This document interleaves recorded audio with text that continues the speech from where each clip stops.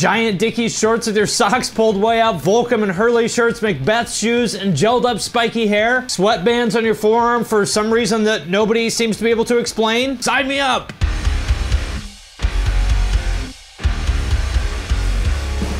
What's up, everybody? I'm Finn McKenty. This is the Punk Rock MBA, and this is the second installment of my series where I look at scene fashion trends and take a deeper dive as far as where they came from, what they mean, how they got popular, and kind of what their significance is to the larger culture as a whole. Last time I did 2000s metalcore fashion with the neon cartoon monster shirts and all that, and today we're gonna look at another era that is near and dear to my heart, the 2000s pop punk era, the golden era of Drive-Thru Records and TRL and Blink and Newfound Glory. I'm gonna get into all of that, but first I want to thank Manscaped for sponsoring this video. Manscaped makes grooming products for your dick. That's right, your penis, and also for your balls. Now, you might be saying, wait a minute, what does my dong have to do with pop punk? What does your dong not have to do with pop punk? For example, let's say you wanted to recreate the iconic video for What's My Age Again, where you and a couple best friends run naked down the streets of San Diego. You would want your wiener to look its best, right? Well, that is where this guy comes into play. Just use this guy to give that bush a little trim, and you are good to go. Or let's say that girl you've been crushing on and wrote a million whiny pop punk songs about decides that she likes you back. Next thing you know, you're on a date with her and it's about to go down. You don't want to ruin that moment with stinky balls, do you? That is where Manscaped's ball wipes and ball deodorant will be your best friend. Just spritz a little of this on these and you are ready for action. Or I don't know, maybe you just want to take off your pants and jacket. Why not pamper yourself first? So if you are ready to pamper your penis with Manscaped, hit that link in the description. You will get 20% off and free shipping. And with that out of the way, let's get into it. If you don't like shoes at all, you can just fuck right off.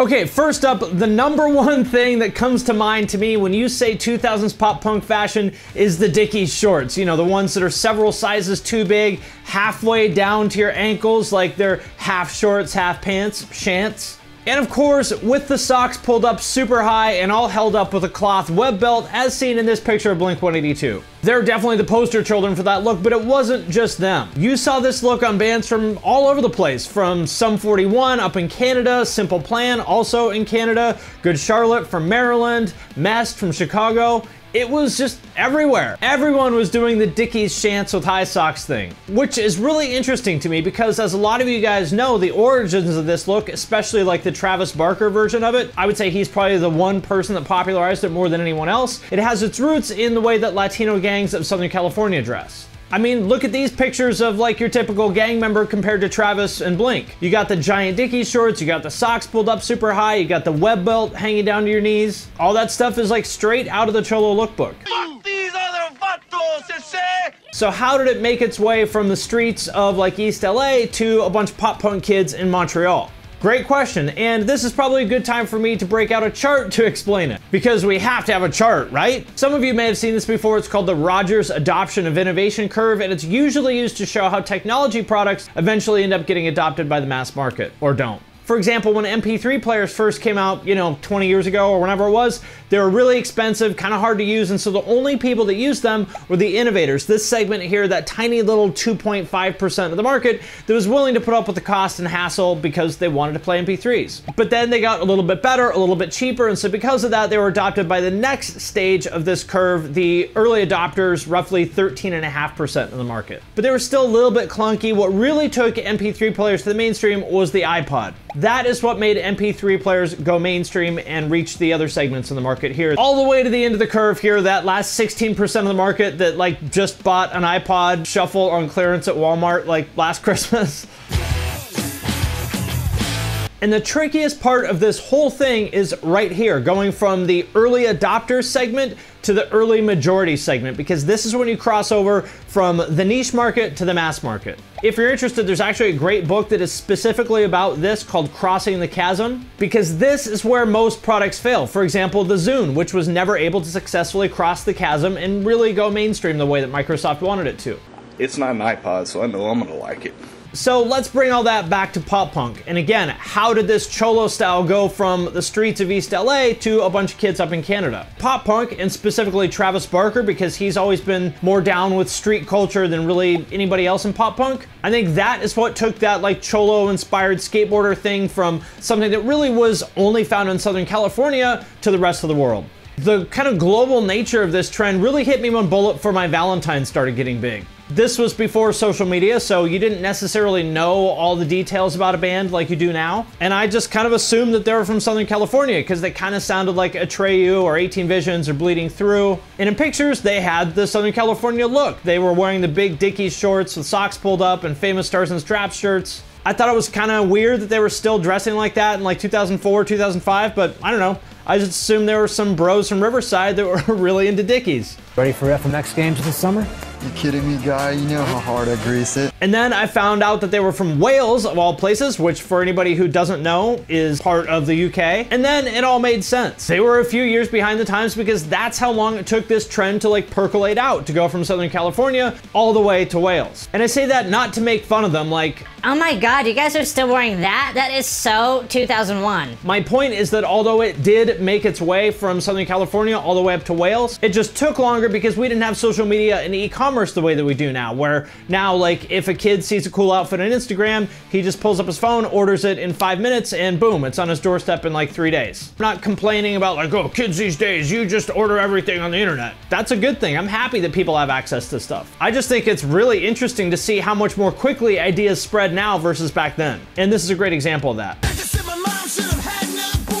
And that actually brings us to the next trend, which is kind of along the same lines. Were you even a 2000s pop punk kid without a closet full of Hurley, DC, Volcom, and Quicksilver shirts in every color of the rainbow? And with this stuff, I think it's kind of the same story as the Dickies shorts thing. As a lot of you guys probably know, these are all like surf and skate brands that have been around for decades. Like I think Quicksilver just celebrated their 50th anniversary. But until I guess probably sometime in the late 90s, if you wanted to get some of this stuff, you had to go to a core surf or skate shop. Or at the very least, you had to live near one of the like cooler chain retailers like Active or Zoomies or Tilly's, which back then weren't everywhere like they are now. What's up? Bang, bang, ski, ski, dude. My name is Bryson. And just like they brought that SoCal cholo inspired look to the mainstream, I think the pop punk bands of the 2000s were also a super important part of what helped brands like Hurley and Volcom cross the chasm from like that smaller core action sports market to the mainstream. The exposure and visibility that they got from working with those brands, coupled with the expansion of a bunch of big retailers back then like PacSun and Zoomies. And to get into more detail about the exposure piece, the one thing you have to consider is how much mass media coverage all this stuff was getting back then. For anybody who's younger, it's probably kind of hard to imagine that, but I would say that like Blink and Sum 41 and New Found Glory were as mainstream as, I don't know, probably like Post Malone or something is now. That's a common misconception. Maybe not quite that big, but pretty fucking big. They were on the cover of huge magazines like Rolling Stone and Spin, and magazines of course mattered back then a lot more than they do now. They were on MTV all the time. Blink did like the Spring Break special, Simple Plan, New Found Glory, and Blink. I remember all them being on TRL, which was a huge show. They were on big like teen movie soundtracks. It was about as mainstream as it gets. Like here's Simple Plan on TRL representing the Dickies shants, high socks, and web belt look.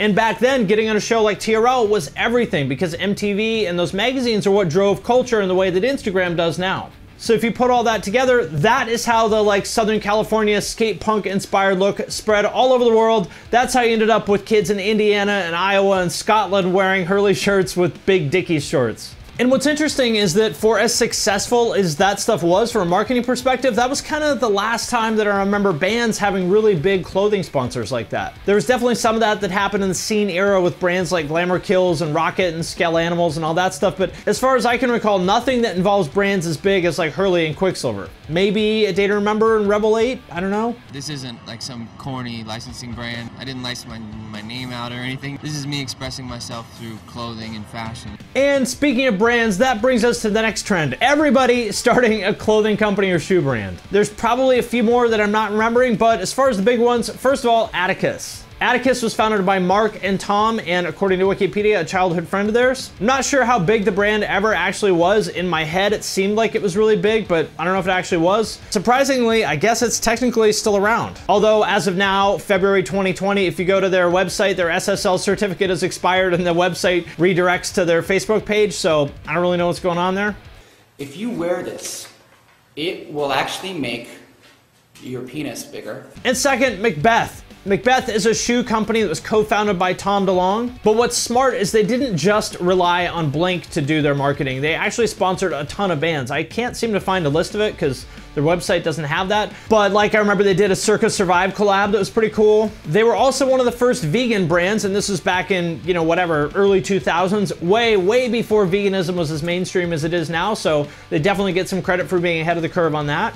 And I thought this brand was long gone, but actually I'm wrong. It's still around, although it looks like their main market has now shifted from America to Southeast Asia, like Philippines, Malaysia, Indonesia. They have like a whole website and social media presence specifically for the Philippines, which is kind of interesting. Definitely didn't see that one coming, but hey, that is the diffusion of innovation chart in action once again. And just so you know, that's nothing to laugh at. That's a huge market. Philippines and Indonesia alone are probably almost 500 million people.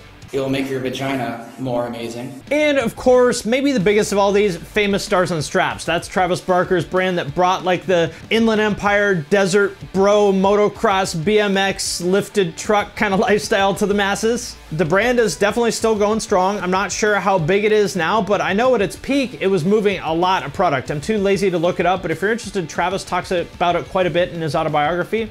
I've always been like bizarrely fascinated by that Inland Empire, like desert motocross bro lifestyle. So Famous Stars and Straps, I'm a big fan. I feel like I'm looking into a window into a parallel dimension with like another species that at first looks like humans, but when you get closer, you realize they're not.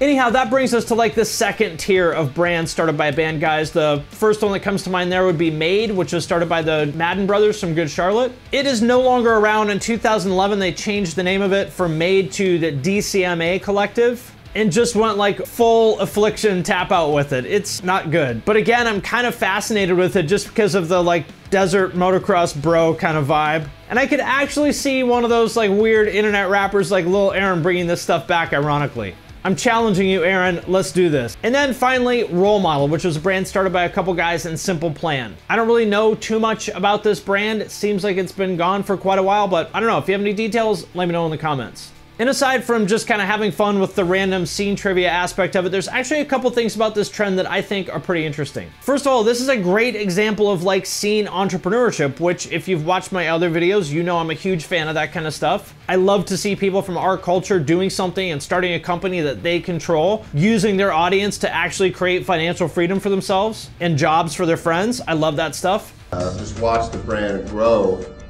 so much over the past 10 years, starting from an idea that Travis had while we were in the studio writing songs to this amazing company. In hindsight, looking back, it's actually pretty impressive at how big some of these brands became. I would say like, especially Famous Stars and Straps and Macbeth, those are real companies. And that kind of brings up the second point. What happened to this whole thing? What happened to the whole like band guy starts a clothing company thing? Seems like this was really the peak of that. I know there were a fair amount of metalcore guys that tried to do that, but aside from Ollie and Drop Dead, I can't really think of anybody that did it at the level of Famous Stars and Straps or even like Atticus. But again, I could be wrong. Let me know in the comments if I'm forgetting anything. I would actually love to see this come back for the good of the people in the bands, because your time in the spotlight is limited, and if you're smart, you'll take advantage of that and use that platform to build something that can be a sustainable source of income for the next 10, 20, 30 years. Unless you want to be playing in a band forever, which might sound cool now, but probably won't when you're 40 and have a wife and kids and stuff.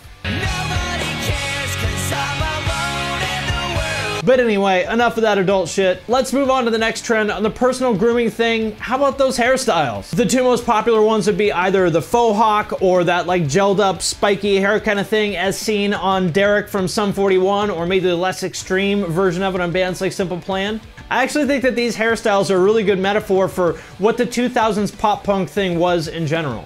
It was edgy when you put a bunch of gel in it and spiked it up, but it was really just like a normal men's haircut, so you didn't have to commit to having a weird haircut. You could just wash out the gel, and if you needed to go to your aunt's birthday party and look nice, no problem. You didn't have to commit to being punk 24/7.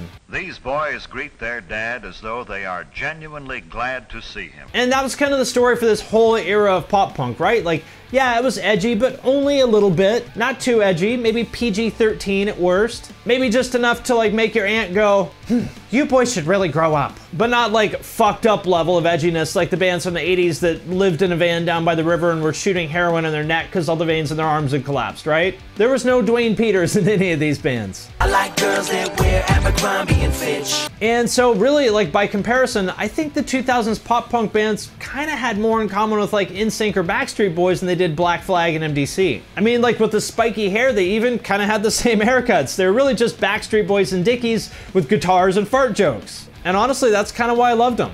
I mean, don't get me wrong, of course I love MDC and DI and all that kind of stuff. Always will. But sometimes it just gets so dark and heavy. You're like, dude, it's a beautiful summer day. I really don't feel like listening to a song about being a junkie right now. And the PG-13 vibe of the 2000s pop punk bands, sometimes it's just kind of what you need. It's a breath of fresh air. Can't be like heavy and dark all the time, right? At least I can't. People paid $7 to watch a man defecate into his own hand while he was nude.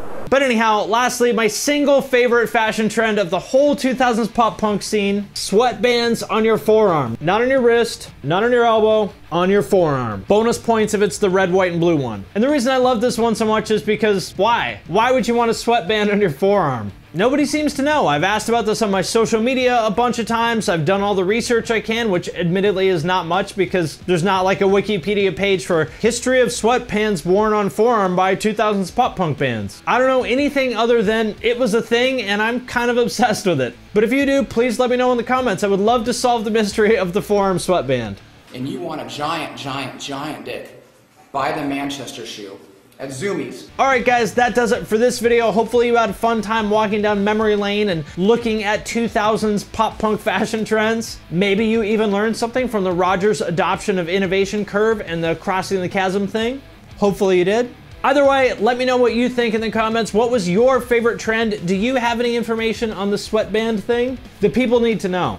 And also remember, the Punk Rock NBA podcast is out now. It's live on every platform. There's a link to that in the description. And I want to thank everyone who supports the show on Patreon, especially those of you who support at the True Cult level or above. It is because of your support that we're able to get the podcast going. I was able to hire a producer and editor who is the key to making this whole thing work. So thank you very much to everyone who supports on Patreon. I sincerely appreciate you. If you want to support on Patreon, there's a link to that in the description. You get access to a members-only Discord server. I do monthly Q&As. You get all the podcasts a week early. There's a chance to have your band or podcast or YouTube channel reviewed by me or any other thing you want to submit to me. I'll review it all. And one last thing, if you want to talk business, add me on LinkedIn. I'm going hard on LinkedIn, so if you want to talk business, add me on there. There's also a link to that in the description. And with that, I'm going to sign off for now, but I will see you next time.